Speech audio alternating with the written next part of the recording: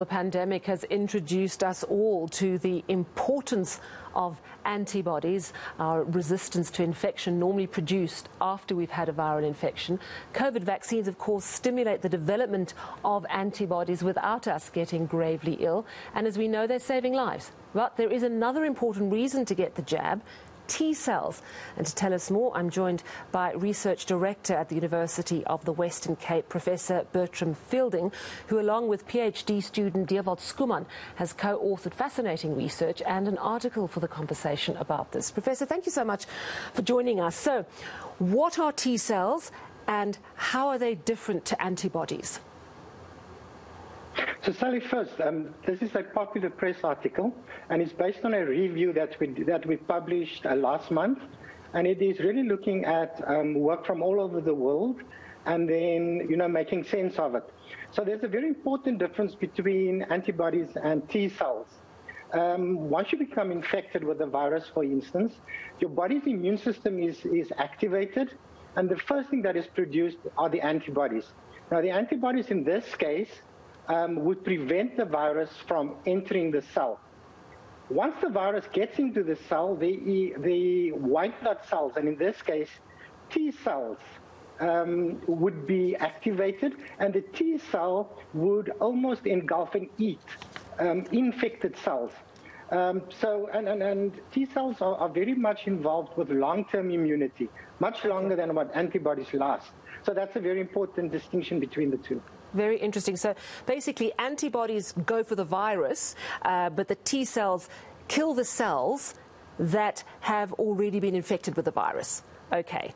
Exactly.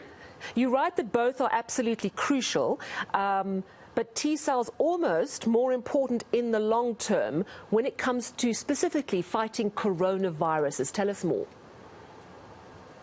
So, for some reason, researchers are not looking at, and it's called cell-mediated immunity, because it's T and B cells. In this case, we're discussing T cells.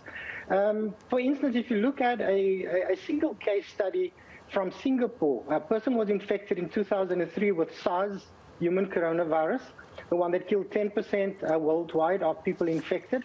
And this person, when tested, had T cells 11 years later. So that person would very likely still be immune. So, as I've mentioned, T cells have something to do with longer-term immunity. And the only pharmaceutical company that has said anything about T cells at the moment is Johnson & Johnson. And in their case, they've said for them, and they're still continuing with those studies, they've seen T cells up to 8 months later. So that's very important when we're talking about antibodies levels starting to drop after 4 to 6 months. So you can see we're looking here, hopefully, when we speak about T cells, years of immunity. But it would differ from person to person and the immune system of that particular person. Well, I thought you were going to say, I suppose, as you say, we don't know because we've only had the coronavirus with us for less than 2 years. But if antibodies last, we don't know, as you say, and it does depend on the individual and it depends on the vaccine. But some people are saying that antibodies might start to wane after 6 months after a vaccine. So any idea how long T cells might last? Are we talking just a few months after that, or is it simply impossible to say? But early signs through Johnson & Johnson that it might be quite a bit longer? Yes, so this is encouraging, and we keep on forgetting that this SARS coronavirus 2 that causes COVID is the 7th human coronavirus that's identified. So we have 6 others that have been studied very, very extensively. So we have to look at studies on them as well. And if you take, for instance, the 4 circulating human coronaviruses, they cause the common cold. For a very small minority of people, T cells and antibodies last for less than a year, so they can be infected by the same virus up to 4 times a year. But there's a very, very large proportion of people where their antibodies disappear, but T cells last for years and years. And here we're talking 5 to 10 years, and those people are not infected. So if COVID, SARS-CoV-2, the virus, behaves in the same way, hopefully we will see the same type of behavior. All right, so let me understand this correctly. Are you saying that there's positive signs based on the history of what happens with our T cells after vaccination and coronaviruses, that even after the antibodies have depleted, the T cells on their own might keep us safe from infection? And to add to that, there would be B cells as well, which are memory cells. So when they see the virus, they would be producing new antibodies. So you have this dual long-term protective mechanism. And Sally, the interesting thing is that we will see the same in people who were infected and who became naturally healthy again. So natural infections and then recovered.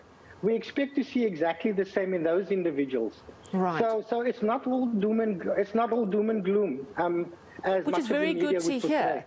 It's very good to hear, because we keep hearing about variant C12 that's not of concern, but we're keeping a close eye on it. And of course, we all got used to this particular roundabout where suddenly we're hit with a concerning message about a very worrying new variant. So how well do T cells cope with new variants?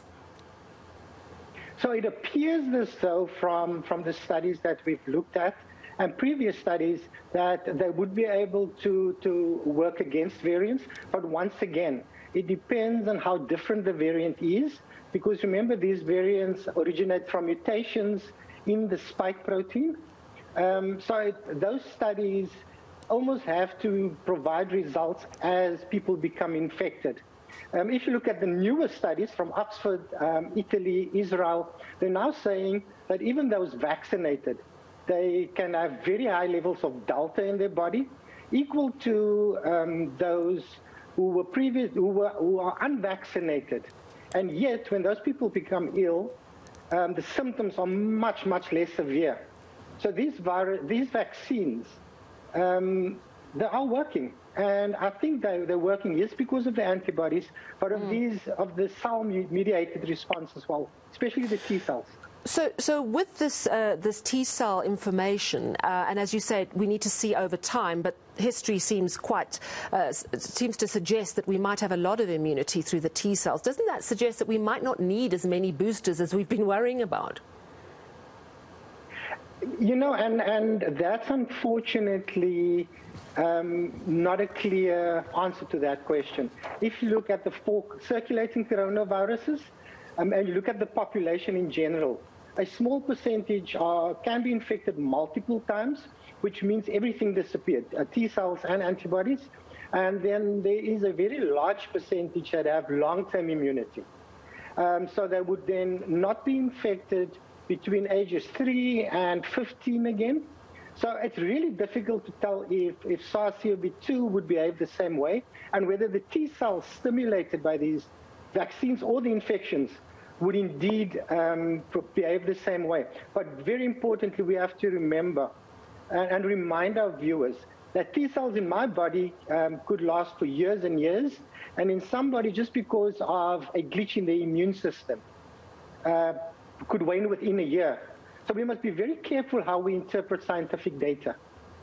Absolutely, but still, nonetheless, very good to know about the fact that antibodies are not on their own in trying to help us combat COVID-19. The T cells are also hard at work, killing the cells that have already been infected while the antibodies attack the virus. Absolutely fascinating. Thank you so much, Professor Burtram Fielding, Research Director at the University of the Western Cape.